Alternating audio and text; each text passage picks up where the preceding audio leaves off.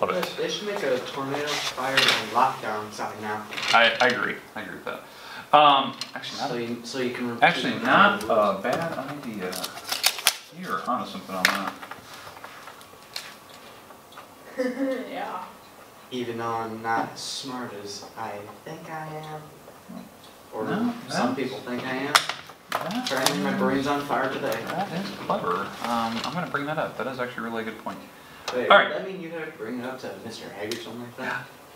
I'll give you credit. That is actually really clever. I like it. All right. All right. Today, I want to go through any late work policies that we have. Remember, end of the quarter is this Friday. All late work is due by Friday. So, let's see. Eric, you owe me page 116. That's the one about repeating decimals. Okay. So I think it's still in your notebook. I remember you doing it, you just didn't turn it in. Sam, you had the conversions, that little piece of paper thing with the... You mean that thing? Oh, Is that that. different? this thing. Oh, that thing? You were still holding on to it. You might want to turn that in. I'm not sure if I'm quite And then that assignment, page 124, 128, that is due, I think it was due technically today. I think that was the day. Oh, that's it. That's what I need. I think you were done with it. I'm looking through it first. Yep. And then this page 124, 128, that assignment is the last assignment of the quarter. And yes, So that one it is needs, done. yeah, I know it was done. That's why I thought it was weird that you didn't turn in. 124, 125, that assignment right there, that one's due today. So that one's due by Friday if it's late, okay? So, Better hand that one in. 124, 125, no, you turn in 116. Or 114, 115. This one was based on proportions and based on simplifying. I think the sub gave you that assignment last Thursday. Ninth period today. Yep. At the time. Yep. So, but that one's due by the end of the week. All late work is due by Friday. After Friday, I don't grade it. So check your grade book. There is missing scores. If there's an LI, MI, or zeros or blanks, that's the ones you have to do. Got it? Yep. Okay. Perfect. But your grade book is up to date as of this moment.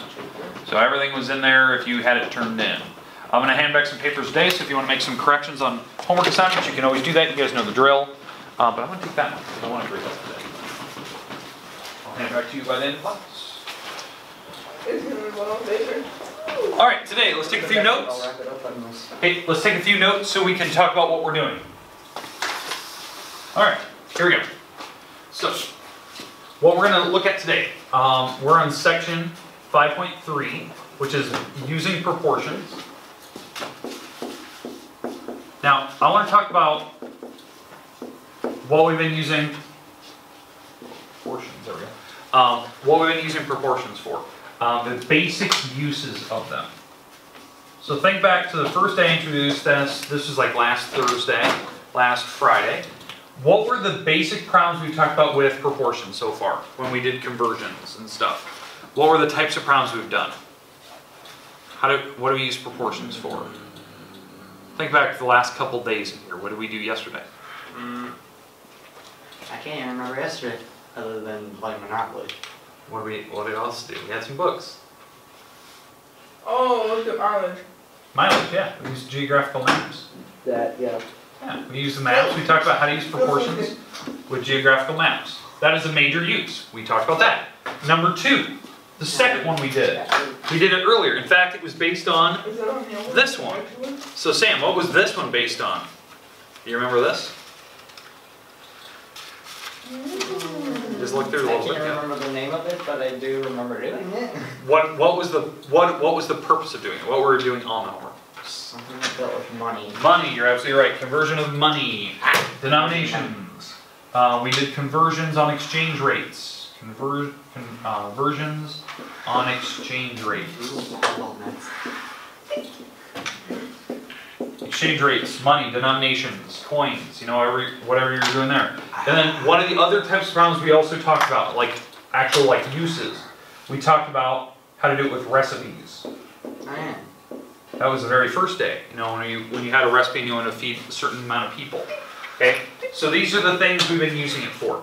The goal today is to finally highlight all the stuff we've been doing, kind of putting it all together into one type of problem, okay? Talking about, you know, if you're in a certain place, maybe it's cheaper for certain items. We can do exchange rates. We can do different things. But I want to do a type of problem that kind of mixes it all together. So here we go. Good for a birdie. No. So let's say we're going to the grocery store, and there is a case of soda. Okay, there's a case of soda. How much does a case of soda actually cost? I want to see if you I'm go. gonna say around like 12 or 4.50. Oh. 16, 17. I'm gonna keep going high. No, I'm kidding. $6.99. Oh wow, they dropped. $6.99. You get a 24 pack of Pepsi. I think at Bill's right now for that. Oh, Okay? that's bills. Bill's for 24 cans. Okay. Now, here's what I'd like you to figure out. If you're going to buy 1 can, how much will it cost you? Take 6 times 1 and Yeah. divide by 24. Boom. Yeah. So $6.99 times 1 divided by 24. This is costing me 30 cents a can. This is my X. This is how much money it costs per can of pop. Not bad. 30 cents a can. Seriously? Yeah, that's what it costs. That's why it's cheaper to buy the case. Instead of going to the gas station, how much does it cost for a bottle of pop? Ooh, I can't remember that. Isn't there like 8 something? No, bottle. 1 bottle. Okay, how do you know what the actual price is? I looked this morning. Oh, 1 bottle of pop. 1 bottle of pop. 4 something. 3 something. $1.89. $1.89. Oh, I thought you were meaning like one of the bigger bottles. No. Just like a 20-ounce bottle. $1.89, and that was just for like it was a Dr. Pepper, I think, at the time. All right, so these are your costs. Now, a bottle of pop is roughly 2 cans. You know, it's roughly about 2 cans. It's a little bit more than 2, or 1 bottle is usually a little bit less than 2 cans of pop. But if you were to buy 2 cans of pop, and you're trying to do this conversion, it wouldn't work right. 2 times $1.89. Yep. Times $1.89 divided by 1. It says that 2 cans of pop should cost you this. Here's my problem with this type of math. Okay, number 1, the conversion isn't correct because bottle doesn't match 2 cans exactly. And are you going to pay $3 for 2 cans of pop? You No. could. No, you could, but you're not going to. That conversion doesn't work. The reason why it doesn't work, these labels are different. The labels are different and it's not scaling correctly. That's why. Cans don't convert to bottles. That's just something you need to think about. Okay? That is not an equal conversion. This is something I do not want you to ever attempt to try. Okay? Don't attempt to do that. Okay? When the labels are the same, you're allowed to do this. It's Nick here, I think. And I guess it right. Hi, Nick. Yes, I am. Okay. All right. So the idea is that don't do this type of conversion when the labels are all different. Okay. The labels have to be the same for it to work.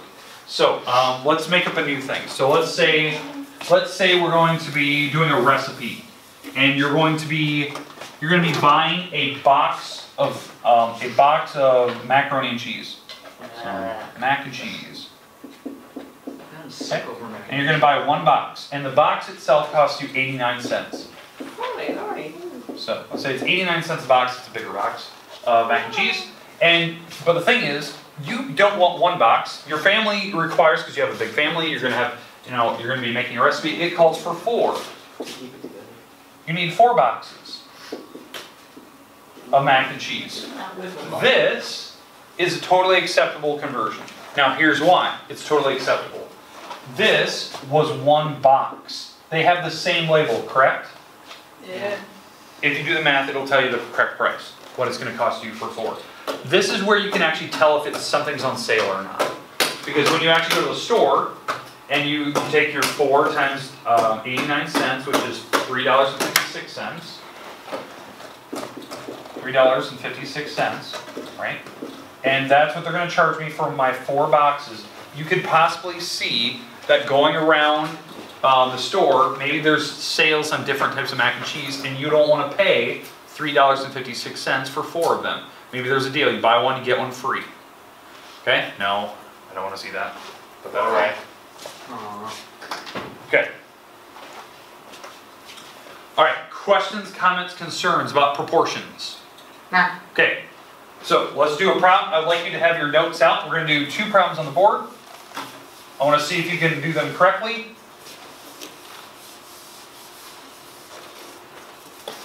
So I want to see them on paper. Here we go.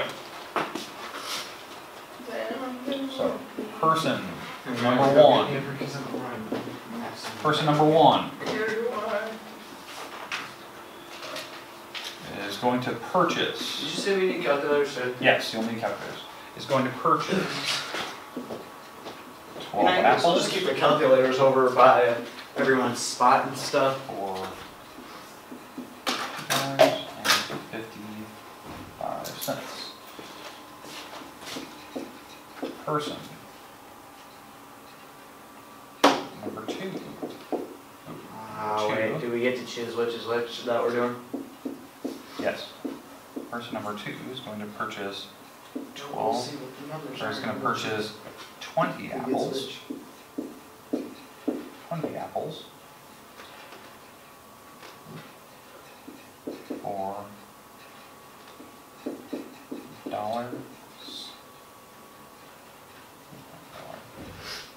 $3.75. No, it says where you cross multiply and divide. I got person 2. Deal You can have the easier one. is better. Unless you want. This is the question of the day that I'd like you to try to figure out. You can pick either one you want. Which one is the better deal? Or are they the same? So think about it. So, Sure. I want to see if you can do it on paper. If you can get this one correct, we'll immediately go into Monopoly. Okay, there you go. Try it out. You guys had some instincts, what you guys were talking about right when you first started. I want to see if you can get it. Am I right? Or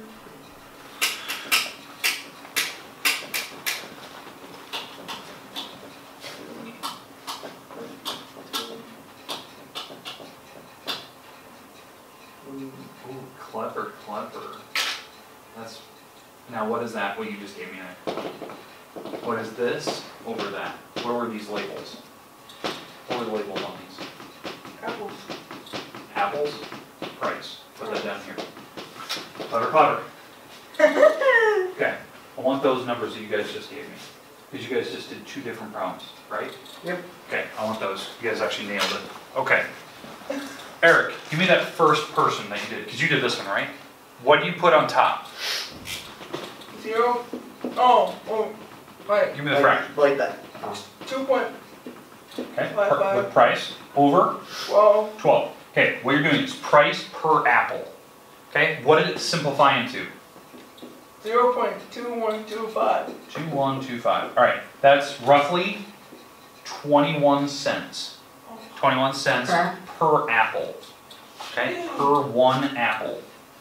Okay, Go get 21 some cents. apples. Okay, not bad, right? You're thinking 21 cents, that's not bad. Okay, now, Sam, you did a different fraction. What was your fraction? I did the 3.75 3.75 over 20. over 20, and you simplified, which is 0.1875. 1875 over 1. So what is that in terms of price? 18 cents? 18 cents. Person 2 has a better deal. 18 cents per apple. You guys nailed it. Now, here's the thing. There's a different way to do this problem than what you guys did. You guys did it the fastest way possible. You figured out the price per single apple, unit form. The other way you could have done this, you could have done it like this. 12 over 255, 20 over x, where you put x, where we know that x is 375, but you can cross, multiply, and divide, and figure out what that number should have been. And by using this, this is what it would cost you for 20 apples. And you could sell for X, and then you do it for the other one. And this could also tell you what the price would be, you could compare. But you guys did it the fastest way possible. You guys actually compared by unit rate. Not bad. All right, let's get to the actual activity today. Let's get to the fun.